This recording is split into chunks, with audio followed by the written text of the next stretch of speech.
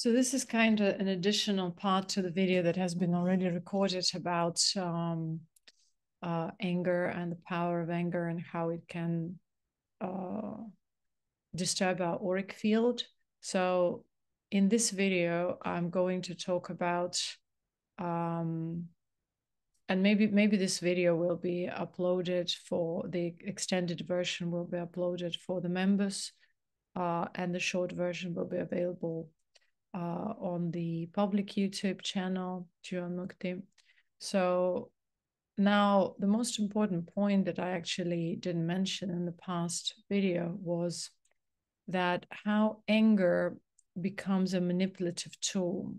So oftentimes what I've realized through my own experience, and here I'm sharing it, when you direct anger at someone, other people will experience it as guilt and shame.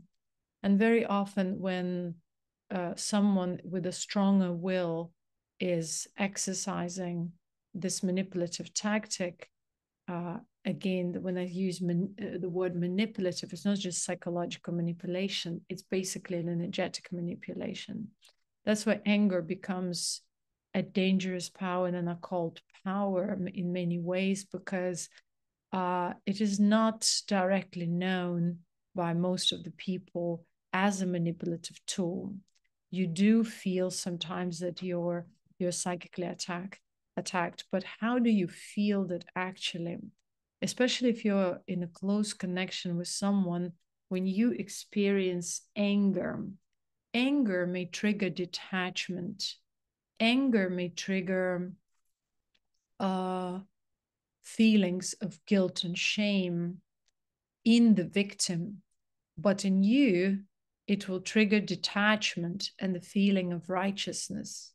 And you see, our entire spirituality of the past 6,000 years or so has been focused on this sort of ideas of, I'm right, you're wrong, you're guilty, I'm shaming you.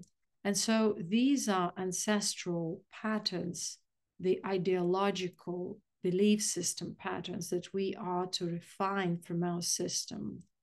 And if we do not understand that and how these energies create a manipulative effect on our own body and well-being, on our own mind, we will forever be ignorant. We will just think that, oh, it's I am feeling guilt, I am feeling shame. Usually, what happens in terms of occult sciences and manipulative tactics, anger is used for the purpose also of obtaining a particular result. When people, or these sort of people who aim at mastering, directing anger and manipulating through anger, they would create imbalances between people. For example, if someone wants to separate someone, or if someone wants to create a conflict and then wants that person to, even though that person was wrong, that person, the victim, will still come and say sorry and apologize. So that's a manipulation.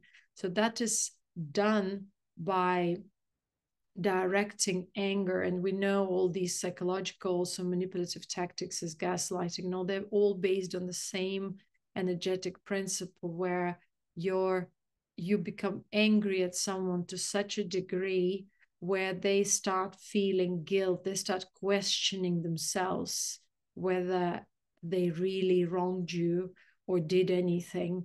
And you may accuse them and experience anger to them, even if you are on the wrong side, but they will feel then guilt and shame.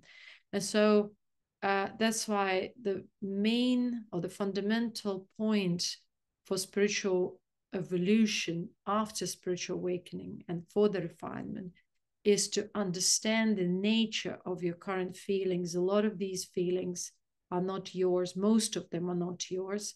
You're dealing with guilt and shame and energies, of course, of your mothers and fathers and grandparents and ancestors. But at the same time, you may also deal with people who are close to you at the moment and who can manipulate you if you're very weak, or if you have a weak spot for them. For example, what does it mean to have a weak spot for them? It means to be open.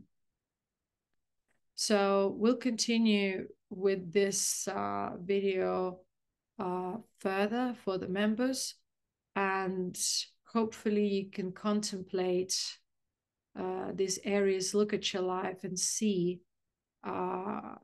maybe there will be a shift through this video transmission in you.